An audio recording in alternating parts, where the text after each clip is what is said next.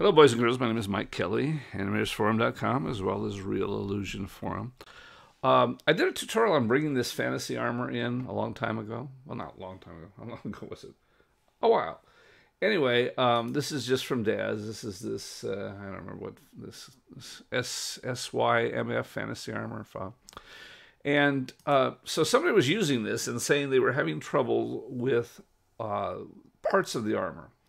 Specifically, they were having trouble with this pauldron, and I think this thing down here, which is a fold. F-A-U-L. I don't know. I'm not an armor guy.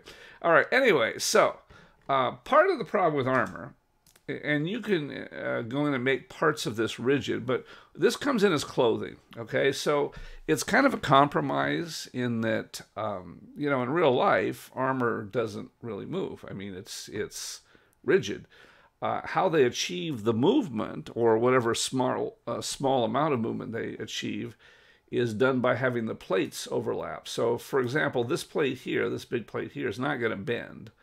But the guy's got to be able to bend forward, so you can see it's detached from the secondary plate. But when it comes in as one piece, so this would be difficult to deal with. But that's not the problem he's having to deal with. He's dealing with these pauldrons, and so this one on this side is brought in as a piece of clothing. This one's brought in as an accessory, and I wanted to show you the difference. So when we go in and we go to change the pose to, for example, this pose, you'll see that as an accessory, it doesn't bend because it's just attached to the shoulder at that point in time.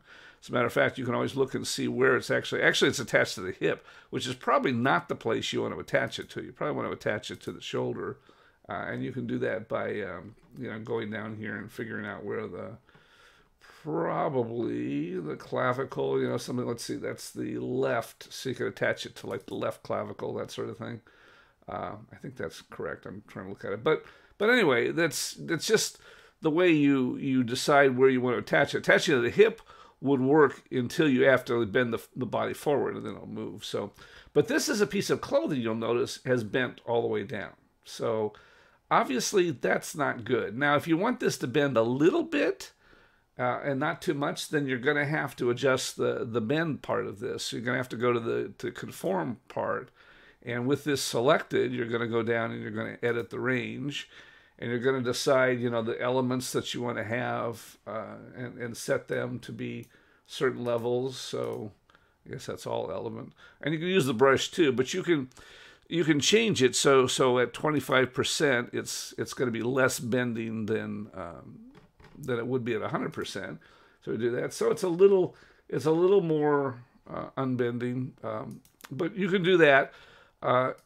Essentially, though, for armor, you're probably going to have to... See, I'm actually not having much luck with this stuff anyway. They've changed the way that this conform thing works. I don't like it anymore. People on the forums say it works the same. It doesn't work the same as it used to. So anyway, but as an accessory, it works to a degree, okay? And when I say degree is probably some of this should bend a little bit. But let's see. So let's take a look at this fouled thing. And again, we can make this an accessory. Problem with an accessory is, as you move the legs apart, then this is going to have a problem. So, for example, if we kick them apart, let's see how far apart we got here. This is pretty far apart here.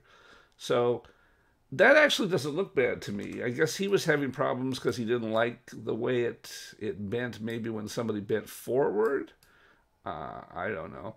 Again, it's going to be a compromise behind, if I make this an accessory, then it won't bend, but the leg then can interpenetrate with it. So I'll just show you how to, you know, you can just go to convert to accessory, and you can probably reset the default shape. So you can do that and change it back and forth, and then, come on. It's thinking. So there, you know, you have that. And as an accessory, again, it's not going to move quite the same way because it is an accessory. So if you're standing close together like that, you know, see, it comes apart like that a little bit. But again, you have to make a decision as to what you're willing to put up with. And like I say, in real life, armor just doesn't bend. So you'll have to decide whether it's an accessory and doesn't bend at all, or whether it's clothing and then bends somewhat. And in any case, we're just we're just kind of faking it. Somebody once said, anyway, that's all 3D is. Actually, it's even all 2D is just faking it, and hopefully the audience doesn't notice how much of a fake it is. And if you bend something and it doesn't look right, you have the character go behind a tree or something. So that's what you have to do sometimes. So hopefully this helps a little bit, and if not, we'll see you around the forums.